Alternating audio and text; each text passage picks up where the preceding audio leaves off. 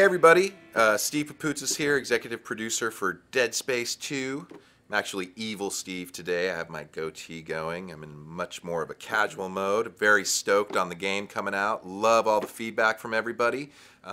We're super blown away by just the great response critically the game's getting, and thank you guys for supporting the game. So got the old helmet here, and let's go ahead and see what kind of questions I need to answer today. David Schwamborn asks, have you finished the hardcore mode, and have you tips? Well, David, I've played through Dead Space 2 probably, I don't know, I'm going to say 30 times or so. When we're making the game, we get builds quite regularly, almost daily, so it's been difficult for me to actually play through hardcore mode because when we're making the game, there wasn't a day where I could have the same build and keep going. I do plan to get through hardcore mode. On my retail copy that I have at home, I actually already finished it on the hardest difficulty out of the box, which is Zealot. No problem for me, by the way. But hardcore mode, I have not undertaken that challenge. But I do know the strategy that I'm going to use, and that is to first and foremost upgrade my hit points and then upgrade my stasis so that I'm fully ready to go. Focus on those two things and then strategically plan out my saves. I'm hoping to be able to get to about chapter 5 for my first one, probably throw one down around 10, and then we'll see where my last save goes. But that's kind of my plan for that, David. Thanks. Mickey Wallenton asks, what happened to making big bosses in the new game, like the Leviathan and the Hive Mind in the first? Exclamation mark, question mark. Well, Mickey, we didn't feel that the story really required that. Being that this was kind of a man-made generated marker, it didn't really call for us to pull in a big creature like we had on the Ishimura. We felt that the variety of enemies and different encounters we set up throughout the game kind of had the same kind of payoff and added to the fun for players. So while those bosses were really great in Dead Space 1, we're really happy about what we did in Dead Space 2. Hopefully you enjoyed them, and well, that's kind of why they wound up the way they were. Shane Bowler asks, what has the feedback been on the multiplayer component to Dead Space 2? Well, Shane, that's a good question. To be honest, I think it's been pretty mixed. I see a lot of reviews talking about how they like it. I see some talking about how maybe they didn't like it so much. But when I've been on and playing, I could tell you that I've seen a lot of people playing and a lot of people enjoying it. So if you just jump in there thinking that it's like a death match, like some other games, you're not going to have as much fun. You really do need to work as a team. You need to communicate.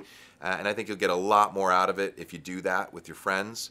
And so in general, I think it's pretty mixed, but the people that I've played with and the people I've seen playing seem to really be having a great time with it. And hopefully you get a chance to jump in there too. Next question. Pierre Seath asks, hello, Steve. Hey, Pierre. What's going on, man?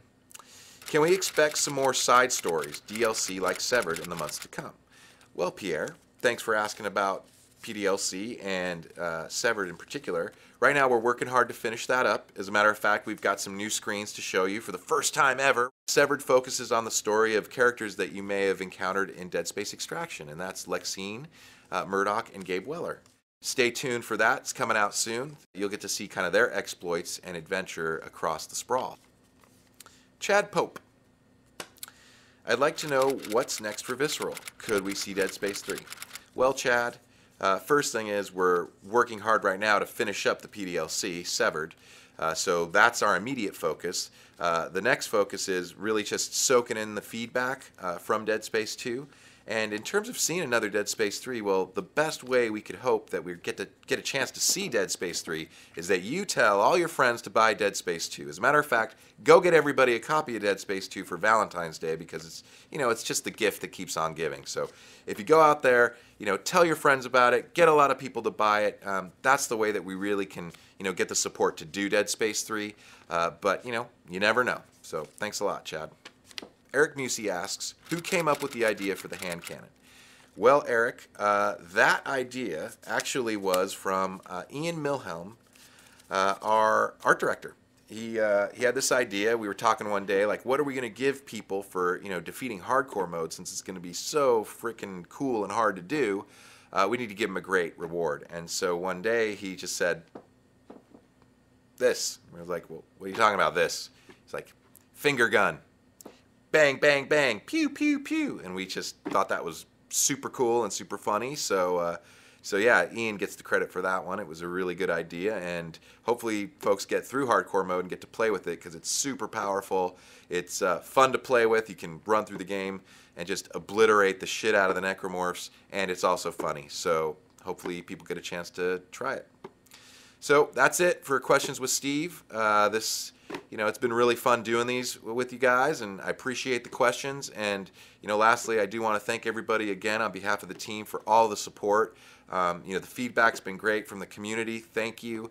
The critics seem to really enjoy the game. We're really proud of the fact that we're getting great scores. Feels like we've done our goal, which is, deliver a worthy sequel that, hopefully kind of ups the ante beyond Dead Space 1, and we're really proud of that. And we couldn't have done it without you guys and gals, and thank you so much. Please, I wasn't kidding, tell your friends about the game, get them to get out there. I know some places on the East Coast have been snowed in.